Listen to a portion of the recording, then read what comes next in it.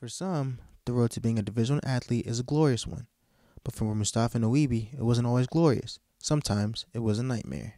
Growing up in Far Rockaway, New York was at times rough, you know.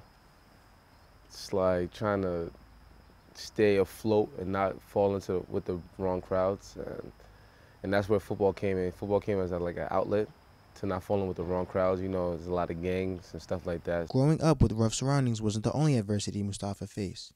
He also had to deal with a very tough loss, probably the biggest loss in his life so far.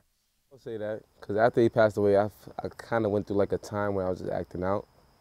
So after that, I spent like 2 years in Nigeria, just going to school there and like looking at my other culture, his side. And then, yeah, that was like the most adverse thing I've gone through. It showed me a lot. I met God there. It was a humbling experience. Show that how what I had in America was a privilege. Because I see people in Nigeria, they didn't have the opportunities I had.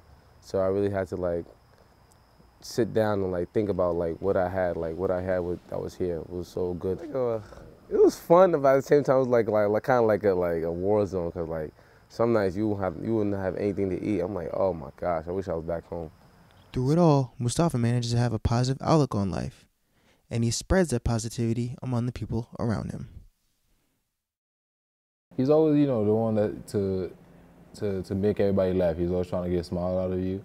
He's always looking to, get you to, whatever bad days you may be having, he always trying to get you to smile and get you. He's kind of the same thing on and off the field. I think there's no really big difference, except for the fact that, he's a little bit more reserved. He likes to be to himself sometimes.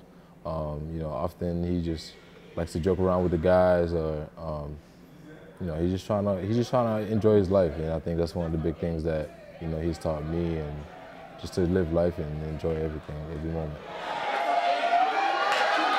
I mean, I look at the bright things in every situation. When things go wrong, I don't like to bar in the negative. I just like to go in the positive, because there's a positive to every situation. So like, I think my experience in Nigeria brought that out of me. Although he is a very positive person, he still deals with the negativity. But he uses the negativity as motivation.